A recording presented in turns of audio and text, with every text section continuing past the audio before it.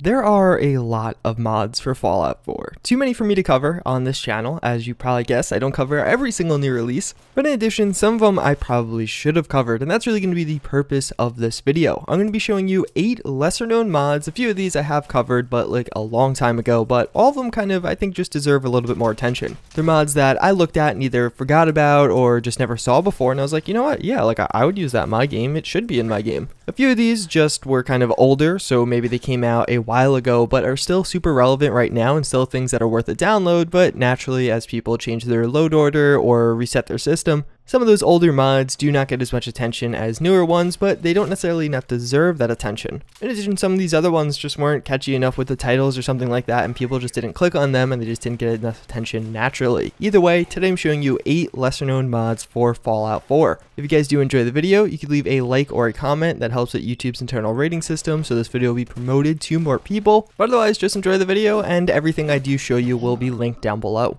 Kicking things off, we have the Portable Junk Recycler. This is definitely going to be one of the simplest mods on this list, but it's something actually really useful nonetheless. If you played through Fallout 4, you obviously know you do pick up junk. It's an integral part of this Fallout because of the settlement system and weapon crafting and things like that. Well, as you do accumulate this junk, you're going to realize as it's in your inventory, it's kind of in its raw form. Until you actually use it to craft something or store it in your settlement inventory, you kind of just have, you know, like the wrench that it once was. What this portable junk recycler is going to do is add in a new item that you can deposit items into, and you'll get their actual individual junk makeups. So you can turn cleaner into acid and antibiotics or something, rather than having that cleaner, and it actually weighs a lot more in its original form. So after you break this stuff down, you'll probably have less carry weight, and all around is just more convenient. It's very easy and simple mod to use. You could hotkey it, and it honestly does clean up your inventory, so you can just see how much of each individual item you have, rather than those larger, not broken down versions.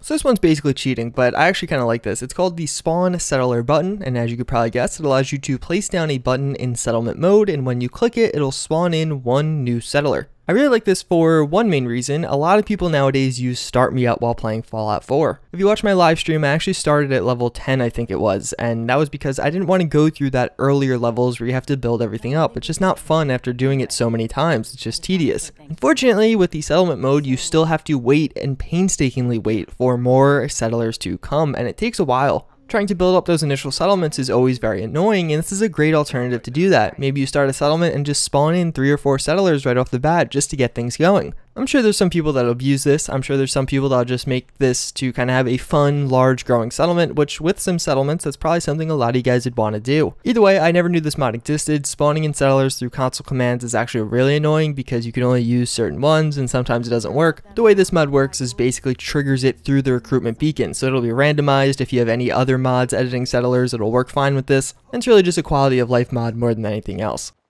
Then we do have Junktown. This is going to be kind of similar to some of the other more popular mods out there, but it's going to be way lighter. There's other mods like Spring Cleaning that allow you to scrap everything and anything all over the Commonwealth and in your settlements. This mod's really going to be more focused around some of the garbage that do plague those settlements, as well as some of the different objects that kind of surround them, like trees and stuff. So right off the bat, some of those objects you're going to be able to move around in addition to just scrapping. So if you want those trees, you just don't want them right there, or they're like cutting off one of your settlements, you can move them around a bit rather than just scrapping them. In addition, you can again just get rid of some of that garbage.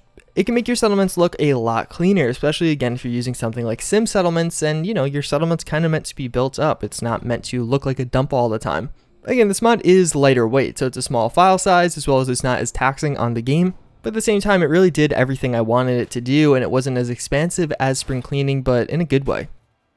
This one's actually pretty cool. VAFS is going to be the Vault-Tec Accelerated Focus System. Some of you guys may have actually known about this. It's going to be a bullet time mod, but a kind of better bullet time mod. There's one mod called Bullet Time that a lot of people download and love, but I feel like this one's actually a little bit better. So this mod has a couple components. First and foremost, there's going to be an item that you can hotkey. As you click it, you will enter into bullet time, which basically slows down time, very similar to Jet in Fallout 4. A lot of people view this as like a VATS alternative, and basically while you're in this mode, your AP will drain just in general, and in addition, as you take individual shots, depending on the weapon, it will drain your AP in little chunks. As you switch different weapons, it'll actually tell you how much AP drain that certain weapon will use. So a shotgun uses more than a pistol, or an SMG, or a rifle. But in addition, there's actually another hotkeyable item, and that's going to be the crit meter. So as you do take down enemies, and as you can kind of see in the middle of my screen right now, Shooting enemies just naturally will fill up your crit meter. You don't have to be in bullet time or have to be in VATS to use this.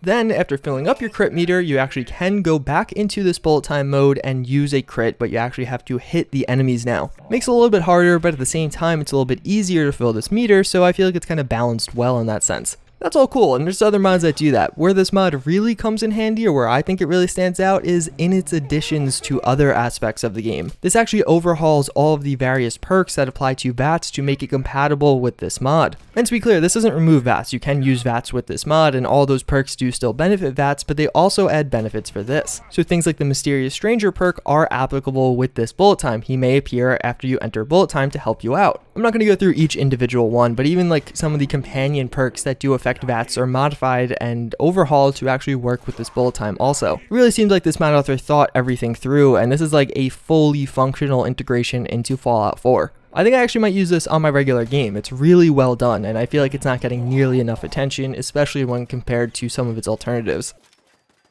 This is a super simple one. I showed you guys it in a video a long time ago, but during my live streams and things like that, I get questions about it all the time. Vendors have mods make it so, as you could guess, vendors carry mods for different weapons in the game. So now as you do go to whatever vendor and you shop from them, you will find mods for your favorite weapons and some of your less favorite ones. It's going to work like the natural level-less integration system. You have to reset, they'll refresh every couple days, things like that. But this is really cool because you can kind of live a more on-the-go lifestyle. If you don't want to focus on weapon crafting and having to dump valuable perk points into those specific perk trees, then you can use this mod. You can just go wait and try and shop around for some of those mods for your weapons. That's particularly true at early levels in the game. This is one that I've been using for quite a while now. Again, I've gotten a ton of questions about it. It's something that honestly should have been in the base game. I don't know why it isn't. Fortunately, this mod adds it in, and I think it adds it in a great way.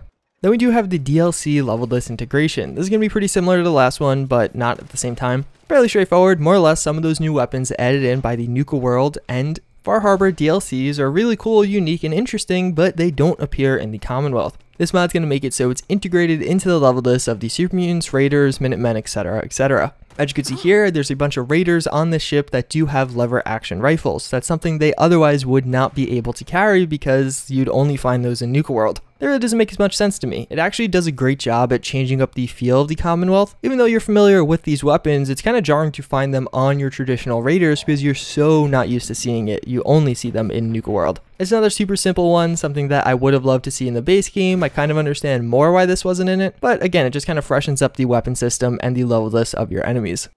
So this is actually a big one I never knew about, but I'm probably going to start using. It's called Adrenaline Rush. So as you play through survival, there's a system of adrenaline. More or less, as you do kill enemies, you will get an adrenaline boost, and what that means is you'll deal more damage overall. This is a vanilla Fallout 4 feature, but the way it's supposed to work is after you die, your adrenaline is reset. Except many people, myself included, play survival mode with autosave enabled using a different mod. Well, due to this, after you autosave or quick save, after respawning, you actually have your adrenaline still. It doesn't work in the way it's originally intended to, so you can get some seriously overpowered effects, such as doing like 60% increased damage all of the time, which is a lot. In my playthroughs, it pretty much just made it so I could one-shot most enemies with a pretty decent rifle. Adrenaline Rush is actually going to change the adrenaline function. Now it's going to just taper off after a certain amount of time. After you kill certain enemies, you reach different levels and bonuses of adrenaline, so 5%, 10%, 20%. With this mod, just after a certain amount of time passes, you'll de-level if you don't continue to be in combat. Kind of makes more sense. I mean, after fighting a bunch of enemies, you're probably only going to have adrenaline for a short while. It's not going to be everlasting like it is in vanilla Fallout 4. It's a balance change. It's definitely going to make the game harder if you play in survival with autosave or quick save, but at the same time, I feel like it just makes things a little bit more fair.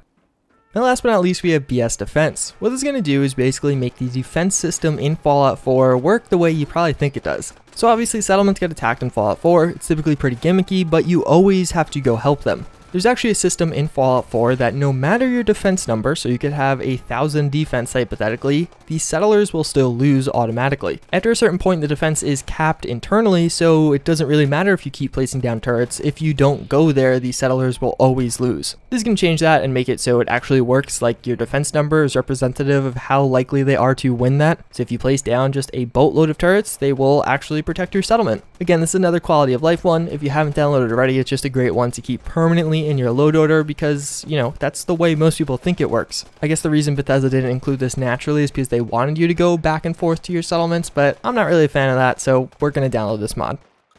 So that's pretty much going to wrap it up for this video, but as always with my videos, I'm going to end them off with a psych fun fact of the day. Today's actually going to be about human memory. Something really interesting that I learned in one of my classes was that the testing effect, or what the testing effect is. So basically, intuitively, you would think that, all right, as you do when want to study, the best way to study is actually to read over the material and study it repeatedly day after day. It's actually not true. The best way to learn material is to study it once and then have repeated tests on it. So they actually did two comparisons. Basically, it was 8 days in a row, and one group had 7 days of studying. Another group had 1 day of studying and then 7 days of testing. After you took the test, invariably on the earlier ones, the testing group did really bad on the first few, but they got the right answers after the fact, and then they went home for the day. There was no more studying. All you did was take a test, get the correct answers, and then go home and not study anymore and do the same thing over and over. Well, at the end, the testing group actually did significantly better, to the point where really the best way to study nowadays, and this is actually super useful if you're a student, is flashcards and testing yourself. Like taking a piece of paper and just reading it over and over. Although it makes you feel like you know the information better, you actually don't. You will typically perform worse, at least that's what studies say. So testing yourself with whether it be flashcards or actually creating fake tests, which does anyone actually do that? I don't do that, but flashcards specifically is one of the best ways to study, at least from a human memory perspective, if you want to remember that information. In addition, if you guys enjoyed this video, I had another video come out a few weeks ago on 10 quality of life mods. It's in a similar vein to this, fairly simple mods that you may have not downloaded, but actually make the game just a lot more enjoyable. You can click on screen right now to take you to that, but otherwise, as always, again, I thank you for watching. I hope you enjoyed, and I hope to see you all next time.